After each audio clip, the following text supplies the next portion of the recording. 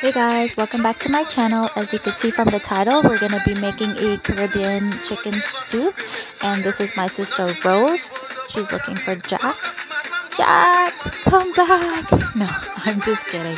We're actually going to show you a little bit of the Caribbean and how they do it down the islands, as they call it. There we go.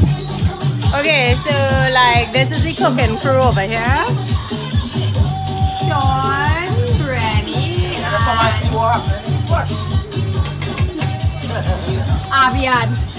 Trying to see what's so cow all brewing down there. But let's see what happening. And Trusty and Sharon and say hi.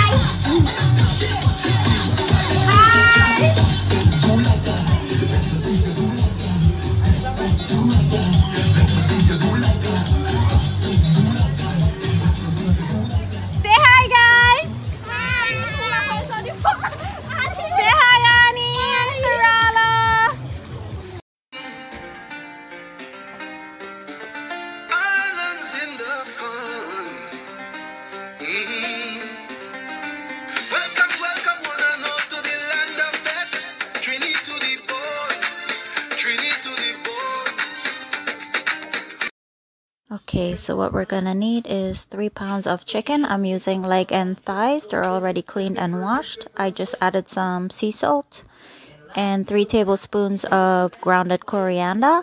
Now I'm adding a cup of chopped celery, and next we're gonna add a bell pepper, an entire bell pepper.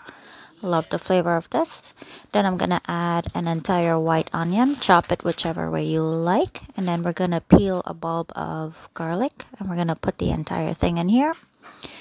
Next, we're gonna get our favorite seasoning, Trinidadian seasoning. It's blended culantro, known as shadow benny or bandanya in Trinidad, and we're gonna add like 4 ounces of that. Next, we're gonna get our pot ready, and I added some olive oil and like 5 tablespoons of brown sugar. And I like to use a wooden spoon because it doesn't stick around the pan. And we're gonna just let that get nice and bubbly till it's golden brown, and then we're gonna throw our meat in. Then we're gonna toss it around a bit and make sure everything is coated nice in that brown sugar, and then we're gonna cover it and let it cook for an hour. In the meantime, we are going to get our salad ready. This is my signature salad. You could eat the salad every day without being bored. I'll show you guys how to make that at some point. Next, half an hour later, I'm just gonna give it a little turn. Okay, we're gonna cover it again for another half an hour. Like I said, about a good hour. Okay, we're gonna cover that. We're gonna start putting our rice to boil. Okay, so an hour actually passed in total for the chicken, and it's ready to be served.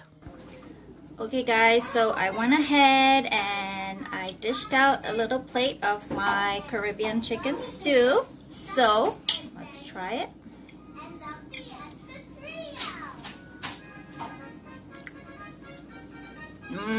It's really good. Try this recipe guys and let me know what you think.